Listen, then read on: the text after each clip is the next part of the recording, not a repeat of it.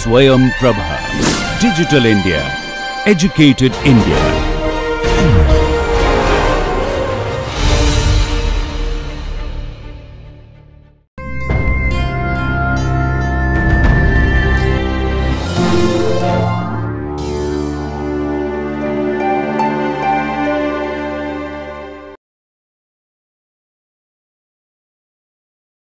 Okay, so good morning everyone.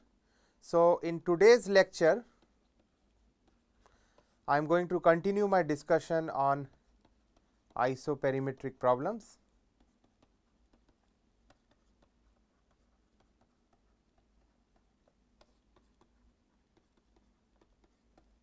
Okay, so let us just recall the major result that we derived in the last lecture. What we derived was, if we have to extremize a functional j subject to the constraint g, which is an isoperimetric constraint. So, well, let me denote it by I, which was an isoperimetric constraint. So, this is my isoperimetric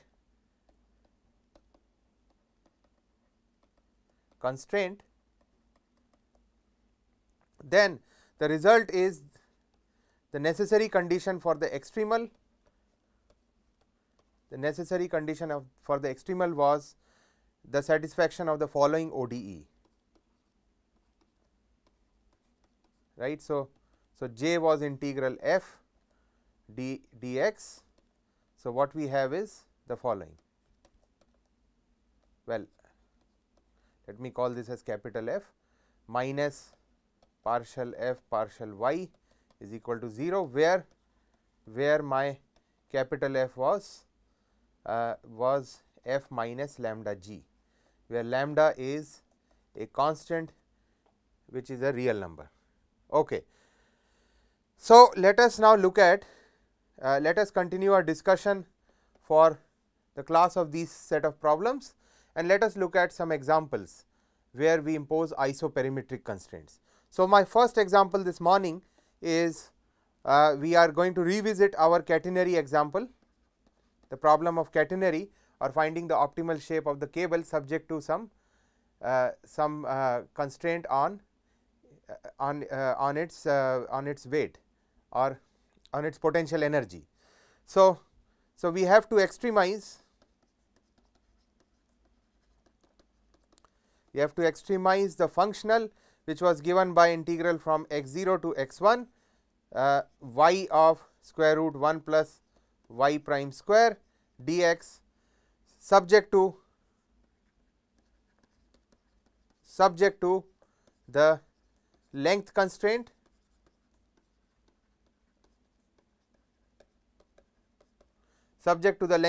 given by I of y is equal to integral from x0 to x1 square root 1 plus y prime square dx, which is given to be a fixed number, let us say that is equal to L. So this is the isoperimetric constraint that we have. So then let us now, to find the extremal, let us assume, although this assumption is not necessary in the general case, but we are trying to simplify the problem. Let us assume without loss of generality that my x0 is 0 and my x1 is 1. So my total domain length along the x axis is 1, right. So and further we assume that the height of the poles are also fixed, right. So poles, that is the same height, is also fixed, right, and this is positive. So which means, so given these set of assumptions, it means that my fixed boundary conditions are y of 0 is equal to y of 1 is equal to h, right. So what I have is the following. Further, we also assume that the length of the cable here is greater than 1, because if L is equal to 1, then the only solution that is possible is a straight line which is parallel to the x axis, and if L is less than 1, then there will not be any solution. It is quite intuitive to see that, right. Okay, so then we are going to directly use this result above. So let me call this as star. So we are going to use this result star to find the extremal. So using star, I see that my y, which is the extremal, is a solution to star, right, and in that case I get that. So I get that it must be the solution to star, and notice with my capital F being the following. It is f minus lambda g, which is also equal to y times square root 1 plus y prime square minus lambda times square root 1 plus y prime square, right. Notice that this quantity is independent of the variable x, or the independent variable, right. So it is independent of x explicitly. So which means we can very well use the Beltrami identity.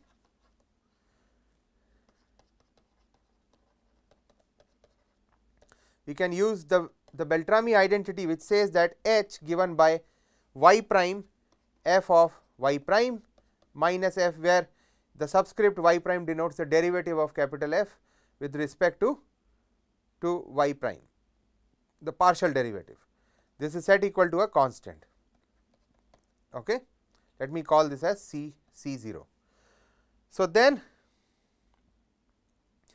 when we plug in the value of f, which is this quantity, after simplifying I get the following equation: y minus lambda is divided by square root 1 plus y prime square times y prime square minus y minus lambda square root 1 plus y prime square is equal to a constant C naught, right. So from here I can simplify this result a little bit further in order to finally integrate y with respect to x. So I see that after simplification, so let me call this as my result double star. So simplify my double star and integrate with respect to x. I see that this is also, after doing all the steps, let me write down the result. So y comes out to be the following. So y of x is lambda times lambda plus C1 cos hyperbolic of x minus C2 by C1. So that is my extremal, this time the extremal with the Lagrange constraint lambda. So now the next set of steps is to look at this solution and see what are the plausible values of C1 and C2. So to do that, I am going to change my set of constants. So I am going to introduce new set of constants, my kappa 1 to be C1 and my kappa 2 to be minus C2 by C1, the new set of constants. And I see that with this set of constants I use my boundary condition. So use y0 of h is equal to y1, this is also equal to h. From here what I see is I get two sets of equation, h minus lambda using the value y0 is equal to C1 times cos hyperbolic of minus C2 by C1, which is kappa 2, right, and C1 is kappa 1, and using y1 I get this is also equal to kappa 1 cos hyperbolic 1 by kappa 1 plus kappa 2, right. So what we have are two sets of equations for three unknowns kappa 1, kappa 2 and lambda, and of course we have the isoperimetric constraint. That is an completely fully determined system, And so, to find out some of these unknowns, let us see that we have this one relation. Using the relation kappa cos hyperbolic kappa 2 is equal to this right hand side, I get that. So, using this equality, I see that my kappa 2 comes out to be minus 1 by 2 kappa 1, right, minus 1 by 2 kappa 1. Kappa 2 is minus 1 by 2 kappa 1. Okay. So, then what do we have? Then we have, well, so we have found one constant in terms of other, and we can further use the isoperimetric constraint. So, using the isoperimetric constraint,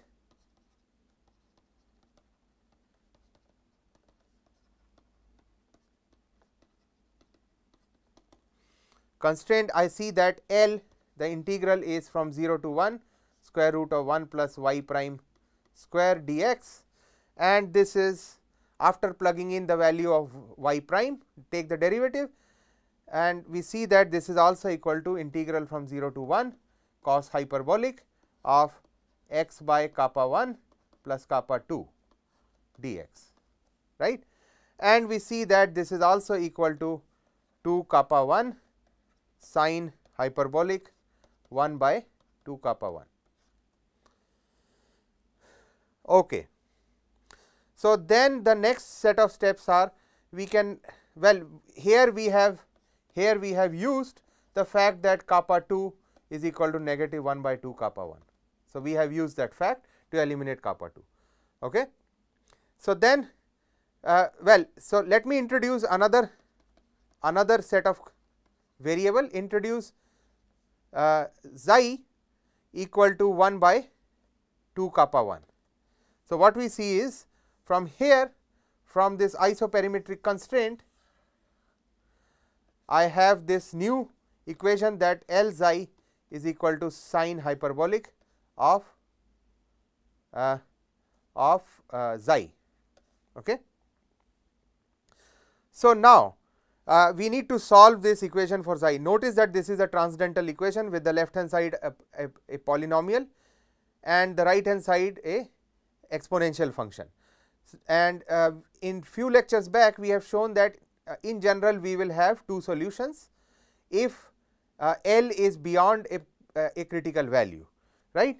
So, note that first of all, xi equal to 0 is a solution, right. So, let me call this equation as my 1.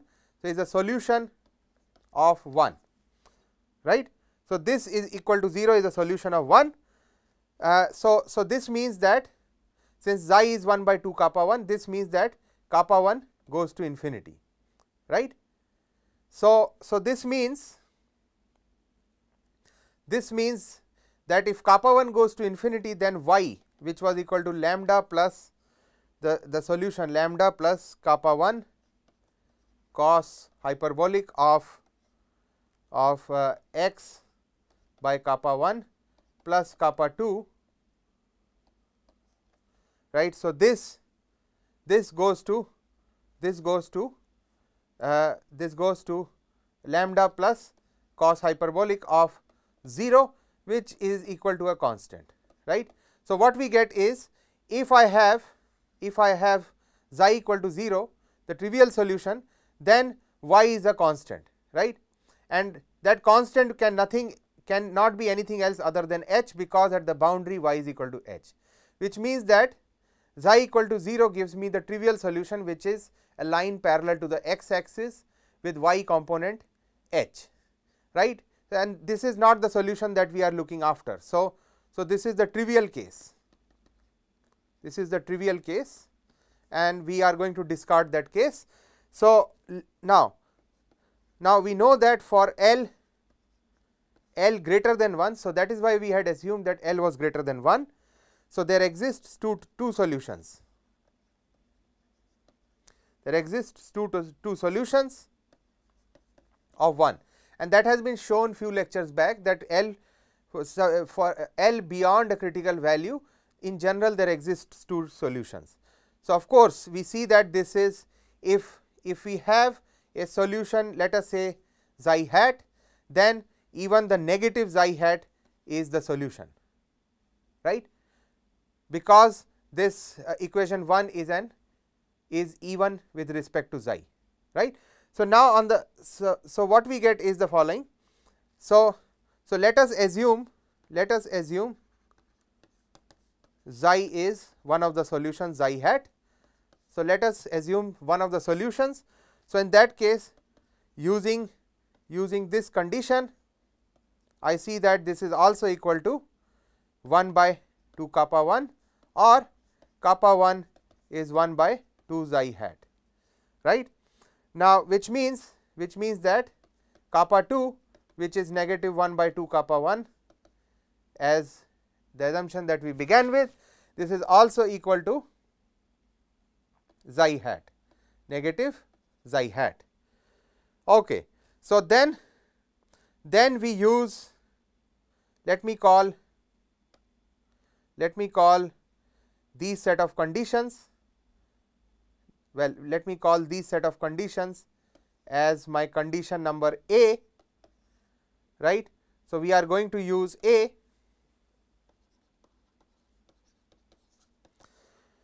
to see that using this set of condition, I see that I get my constant lambda, which is h minus 1 by 2 xi hat cos hyperbolic of xi hat, right. And finally my solution y, since all of my constants kappa 1, kappa 2 and lambda has been determined. So, my solution y of x comes out to be the following. It is h plus 1 by 2 xi hat times cos hyperbolic xi hat 2x minus 1, right, minus cos hyperbolic of xi hat, right. Okay.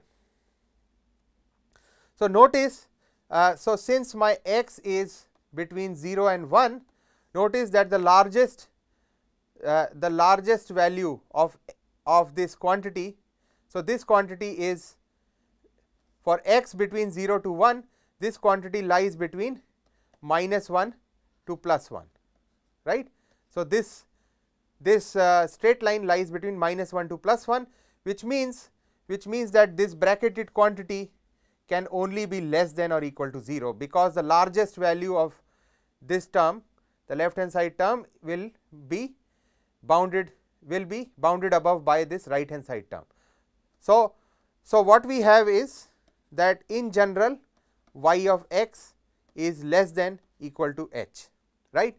So, the result that we have is, so this means that the cable, that the shape of the cable that we are trying to find hangs down from the pole,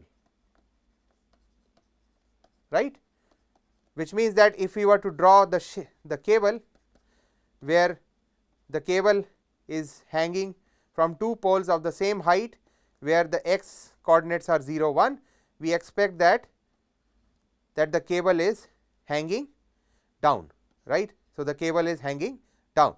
Now, further if note that if my L is very large. So, suppose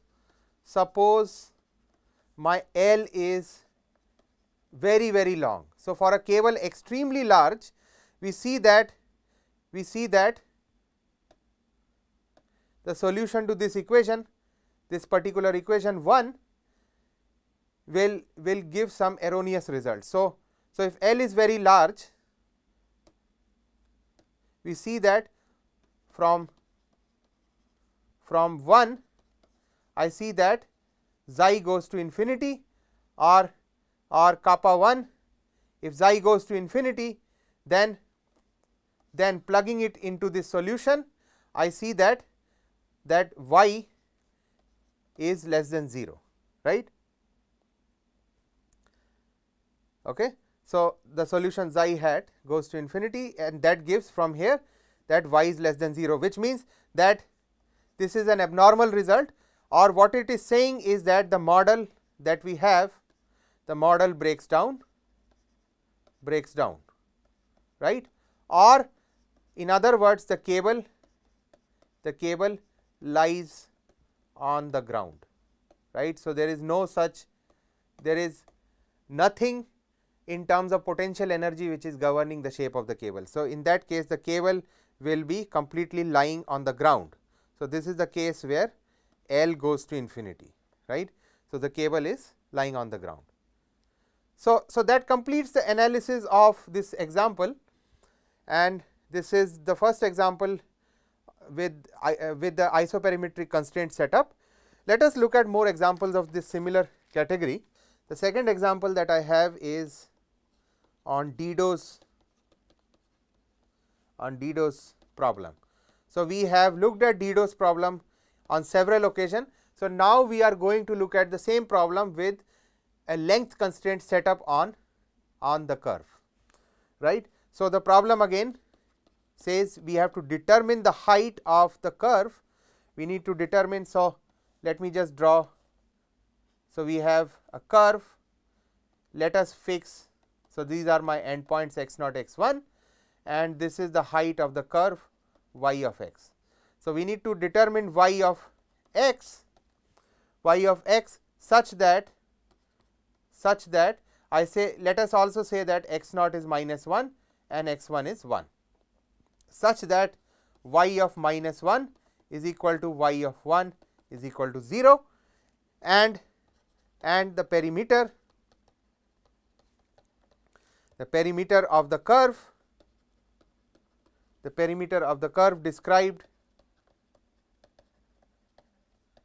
described by L greater than 2, the perimeter of the curve described by L greater than 2, and the reason we have taken L strictly greater than 2 is because if L is equal to 2, then the only length will be lying parallel to the x axis, because the length along the x axis is 2, and L less than 2 does not make sense, we will not get a curve. So, L has to be necessarily greater than 2. So, then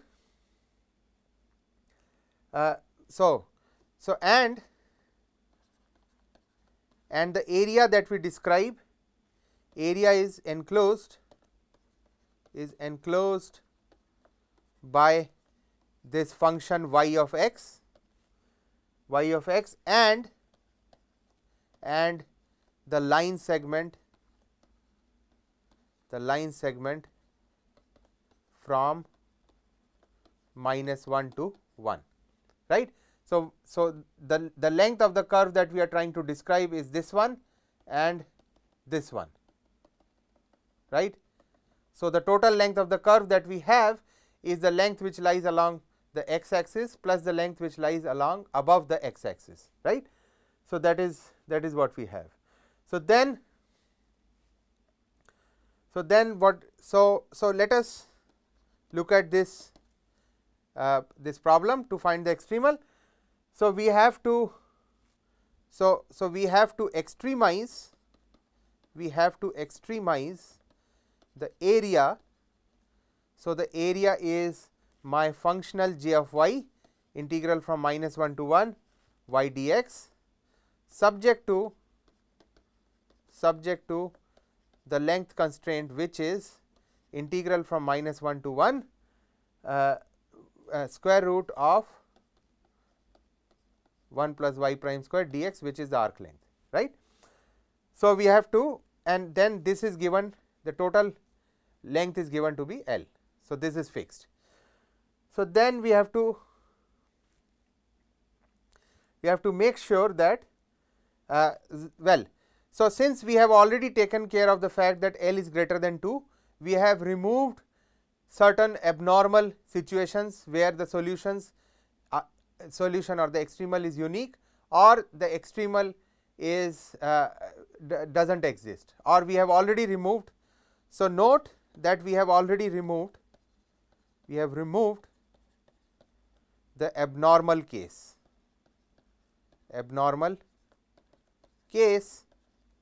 or the case with rigid extremal, right, because my total length is greater than 2. So, sum of the length will be above the x axis. So, we will get a shape with a non-zero area. Okay. So, then what we have is my y will be the extremal y will be the solution to the Euler-Lagrange ddx of partial y of f minus partial f partial y equal to 0, where f is y minus lambda times square root 1 plus y prime square, right. And again we can go ahead by observing that this quantity f is independent, it is independent of the variable x, it is independent of the variable x explicitly, which means we can again use the Beltrami identity. So, Beltrami identity.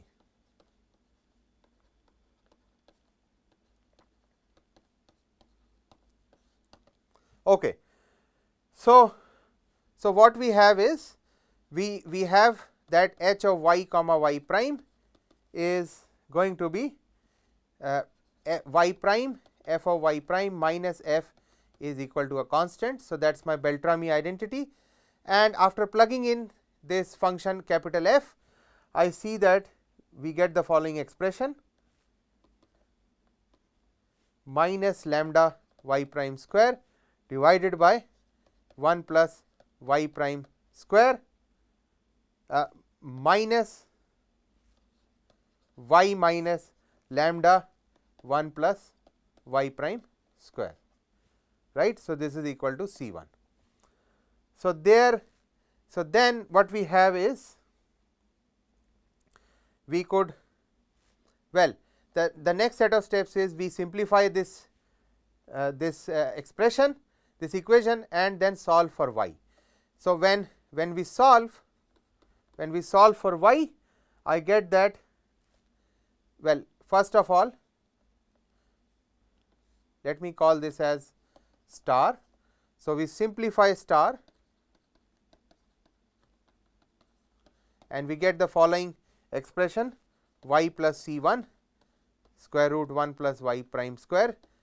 After simplification, this is equal to lambda, right. And then after integrating y plus C1 divided by square root lambda square minus y plus C1 square dx, we get this is equal to x plus C2, right. So, my C1 and C2 are constants of integration. Okay. So, the next set of steps in integrating will involve a certain substitution. We can certainly substitute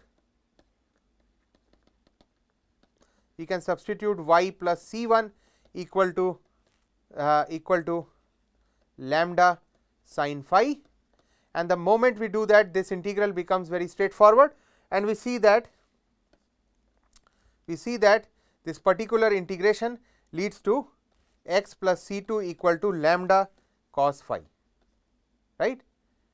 So, here is the equation for x and here is the equation for y. From here what we get is that the extremal is such that we have x plus C2 square plus y plus C1 square is equal to lambda square. So, this implies that the extremal lies on the circle with radius lambda. So, lambda is the radius of the circle, right. Okay. So, then we can use, well, all it remains now is to eliminate these constants C1 and C2 by using our boundary conditions that we have, right. So, using boundary conditions, I see that y of minus 1 is equal to y of 1, which is also equal to 0, and from here I immediately I can figure out that C2 is 0, right. And then what I see that well, so immediately I see that C2 is 0.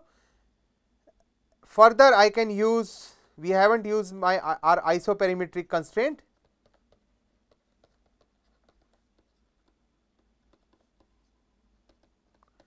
So, if we use our isoperimetric constraint, I see that L is given by, well, just plug the solution y as a function of x into the integral to see that L is coming out to be 2 times square root C1 square plus 1 tan inverse 1 by C1, 2 times square root C1 square plus 1 tan inverse 1 by C1. Now, notice that, so since my length L is bigger than 0, what I have is, since L is bigger than 0, then I must have that C1 is also bigger than 0. Otherwise, since the sign of this expression on the right is completely governed by the tan inverse. So, and that is positive only when C is positive. Okay, so then since I have that C1 is from 0 to infinity. So, C1 is non-negative, it means that my L. So, if I plug C1 equal to 0, I get that L is going to be will be going to be pi, right. So, L is the upper bound of L is pi, and if C1 is infinity, we will see that L is equal to 2 here, that can be shown, right. So, which means that L lies between 2 and pi given these values of C1. Okay. So, further note that, so let me call this relation as double star. Note that this relation double star is monotonically decreasing with respect to C1, monotonically decreasing with respect to C1, which means that there exists a unique, since we have a monotonic function of C1, there exists a unique C1,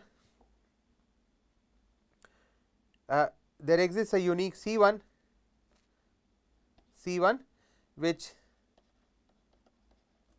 satisfies